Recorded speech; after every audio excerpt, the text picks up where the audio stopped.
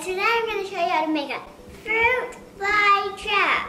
All you need is 4 things. An empty water bottle, apple cider vinegar, a pair of scissors, and some tape. If I can do this, you can do this. Before we get started, don't forget to subscribe to our YouTube channel, Whiz Kids Science. First we're going to cut a water bottle, not in half, just 3/4 up. I think I'm gonna get an adult to cut this for me. Thanks, Mom. Then you're going to tip your top upside down onto your other cup. Now you're going to get your tape and tape it all around where they meet. You can use any tape you want. We're just using clear.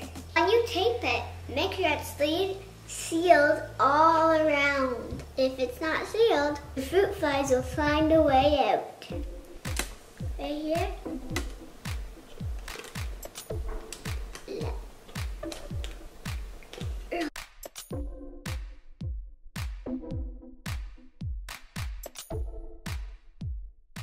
Fruit flies are attracted to ripe fruit, vegetables, wet rags, damp mops, and buckets of wastewater. Now my fruit fly trap is ready. I just need to add something to the bottle that the fruit flies will like to eat. I'm going to add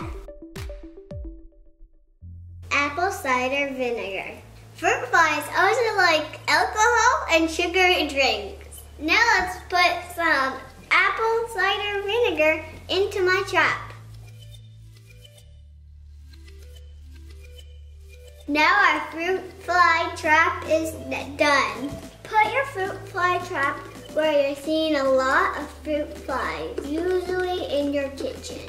You can hide it behind your toaster or anywhere you want. We had this one on our counter and I see, let's see, 1, 2, 3, 4, 5 fruit flies. Good luck trapping your fruit flies. Thanks for watching. Don't forget to like below. Please go to YouTube and subscribe to Whiz Kids Science. Bye! Look at all of the fruit flies coming into our trap. Yay!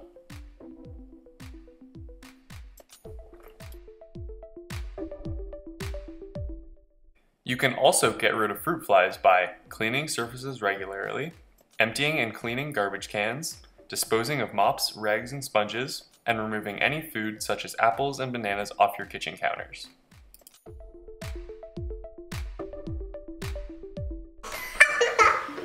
Alcohol and sugary drinks. Fruit fly.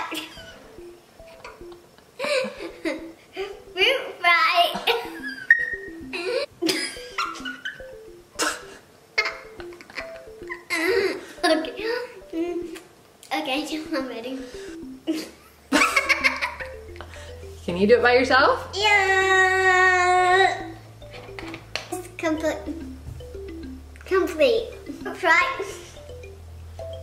Now our fruit. I'm just gonna put this one right. How do we know our own YouTube?